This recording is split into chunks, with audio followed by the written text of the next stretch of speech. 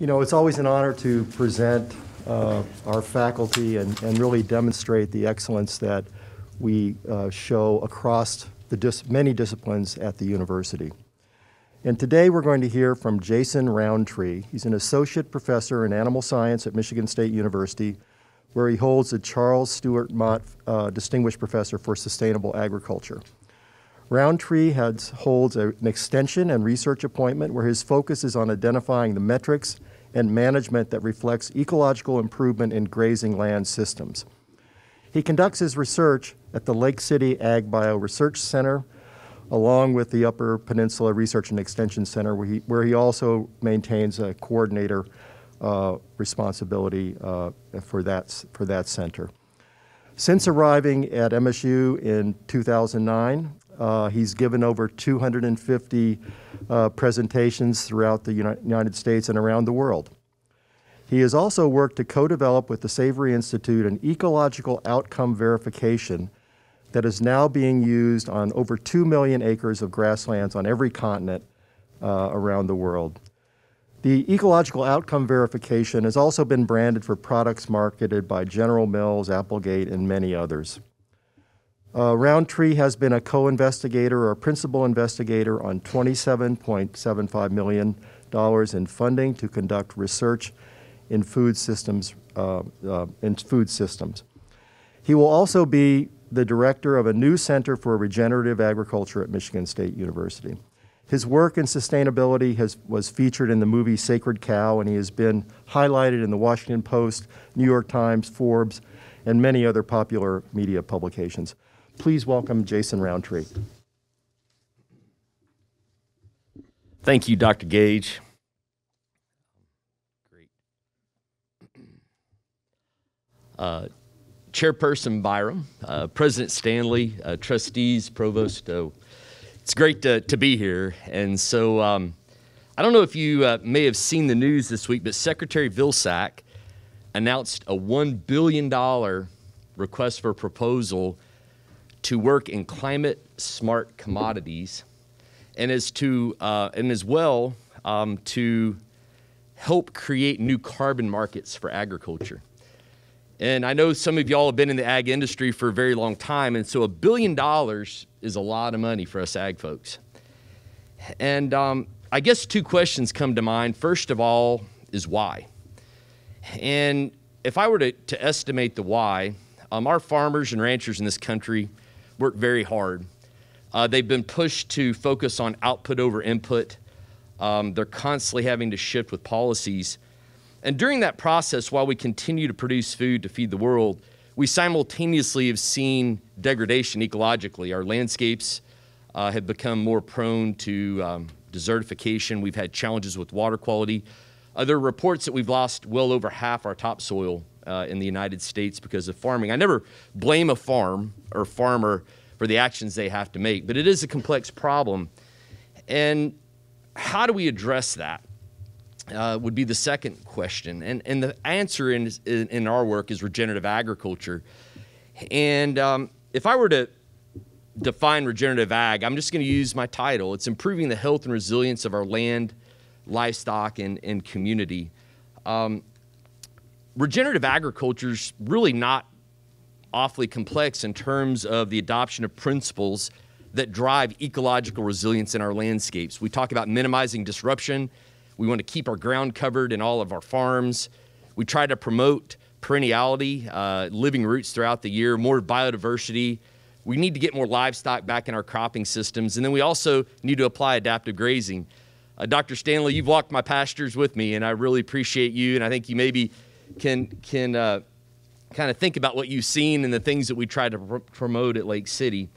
And so we really have some shovel-ready opportunities for Michigan agriculture and beyond that I think can address the challenges we have with water quality, resilience in our landscapes, and also make our farmers more profitable. But before I go forward, I just want to go back for a second. I'm a Spartan. I got my PhD here. I worked in the Department of Animal Science. I coached the national champion livestock judging team in 2000, and that's kind of our Super Bowl. My wife and I are both Spartan grads. I got my PhD. My wife, an undergrad. We're Texans. And as the gentleman alluded to earlier, we got this nice little banner in the mail this week, and we're awfully pleased to see that as well. So we're Spartans. We love Michigan. We miss Texas, where we're from, but we are Spartans. And so I left Michigan State with a PhD, ready to save the world. And the closest place to Houston area where I'm from was Louisiana.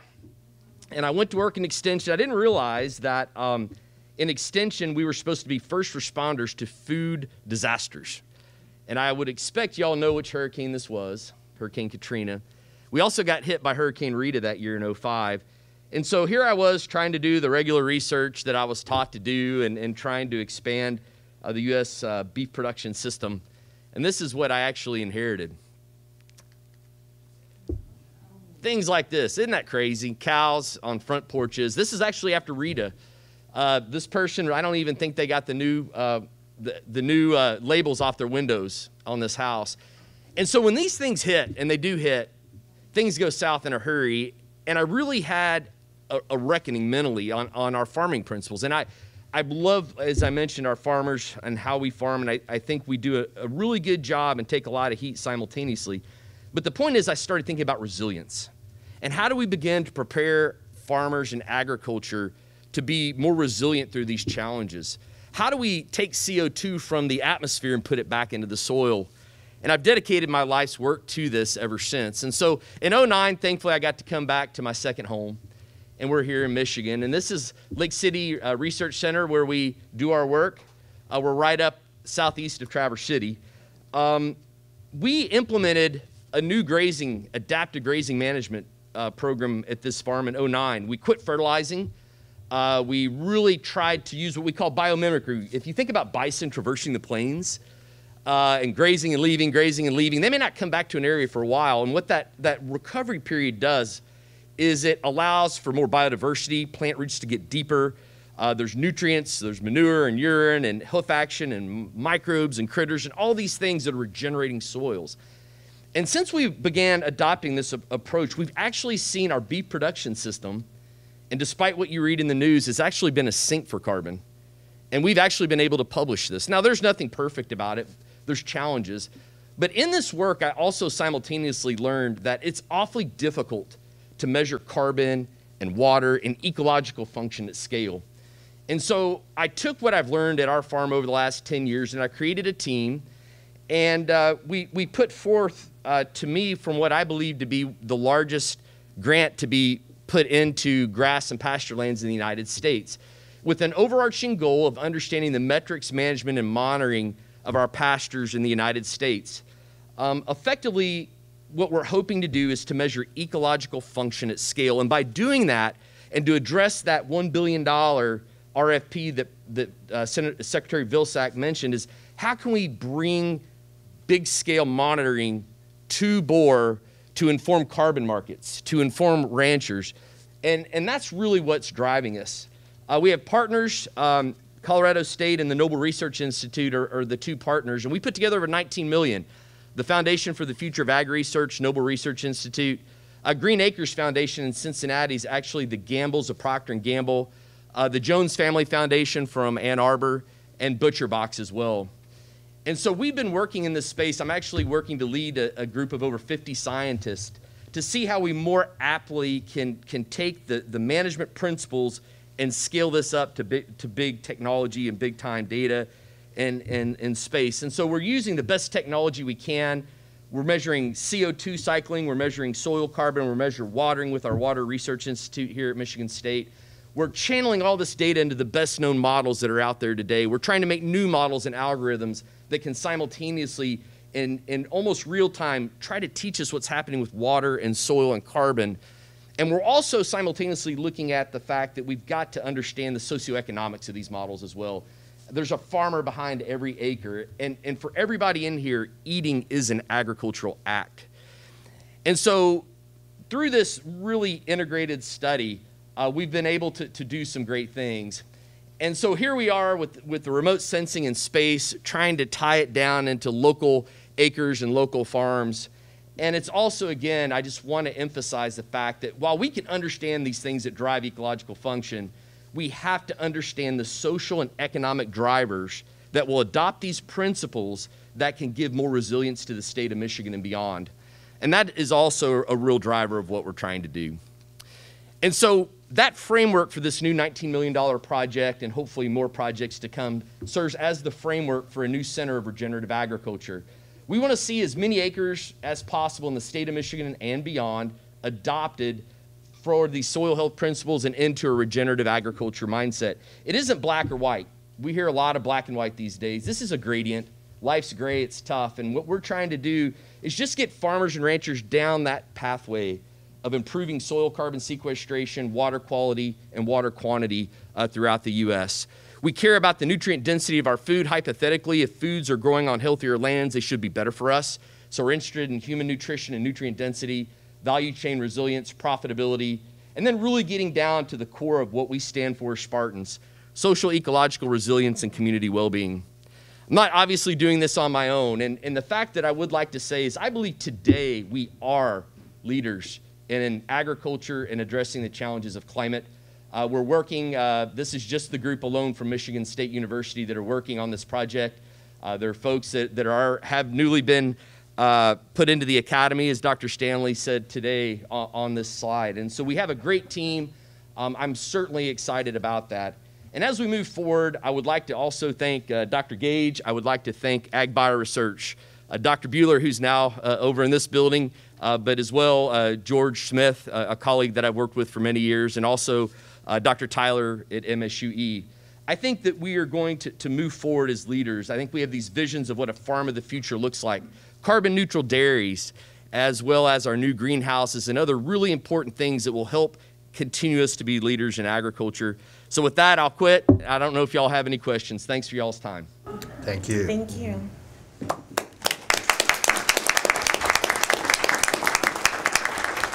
Any questions for Dr. Rowntree? I actually do. So first of all, Dr. Rowntree, I want to thank you very much for your presentation. You're speaking in an area that I have a lot of personal interest in and get excited about it. And you also have two College of Agriculture alumni on the Board of Trustees with Trustee Foster and myself. So just for a little bit of background, but recently the governor released her draft climate plan, and a section of it is food and natural lands. Yes. I wondered, have you looked at that draft plan? Do you intend to provide any kind of comments? Comments are allowed through the middle of March this year.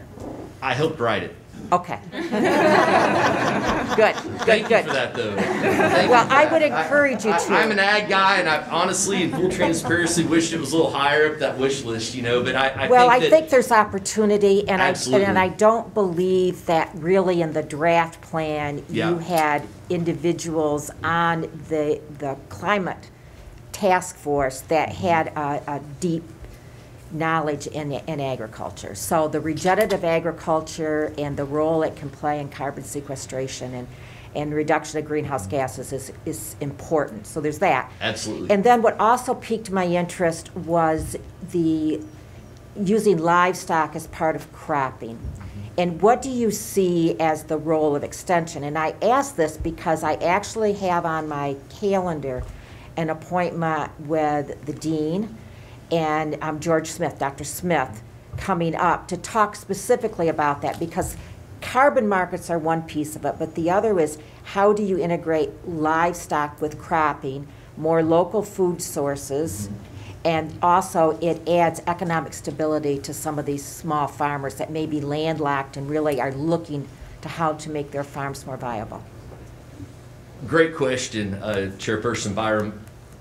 Wendell Berry, longtime author, said that when he talked about crops and livestock, he said we took the solution and we split it into two problems. And I tend to believe that when we integrate livestock back into these systems, it helps ecologically. It reduces nitrogen needs, it improves soil health, water infiltration. But simultaneously, we don't see many fences anymore in our cropping systems.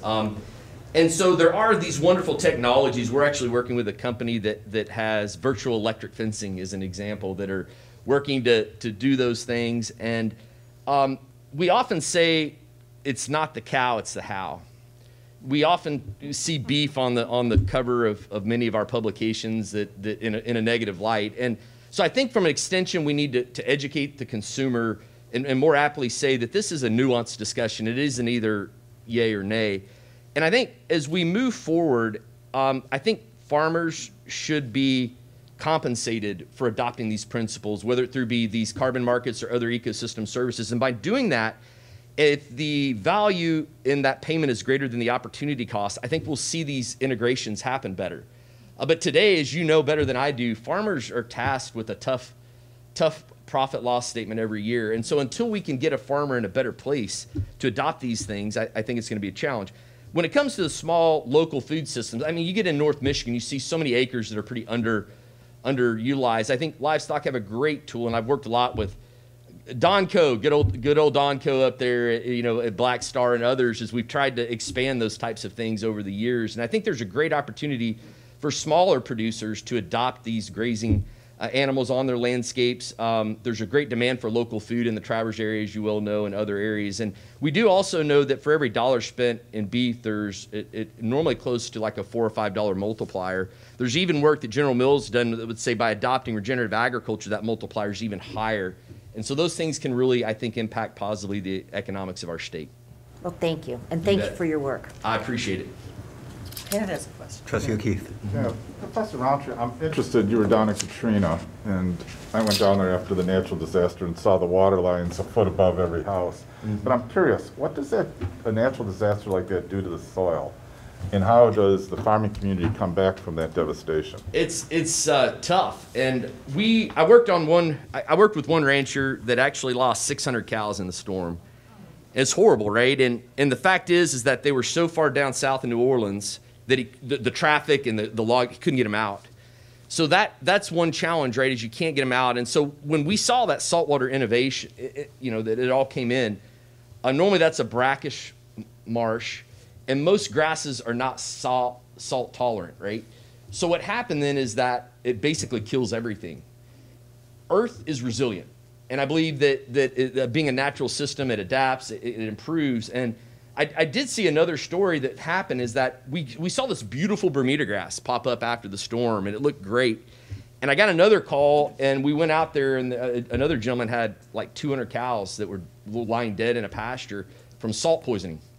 And the grass looked great and everything, but there's all these challenges. And so when you get hit with these things, there's a lot of unintended consequences that can occur. And so the ways to get around that is fresh water, rain, filtering, but I think also just trying to allow the soil to recover, to get the biology back in track. But it definitely can dramatically alter what can be planted for a significant period of time. Thank you. Other questions?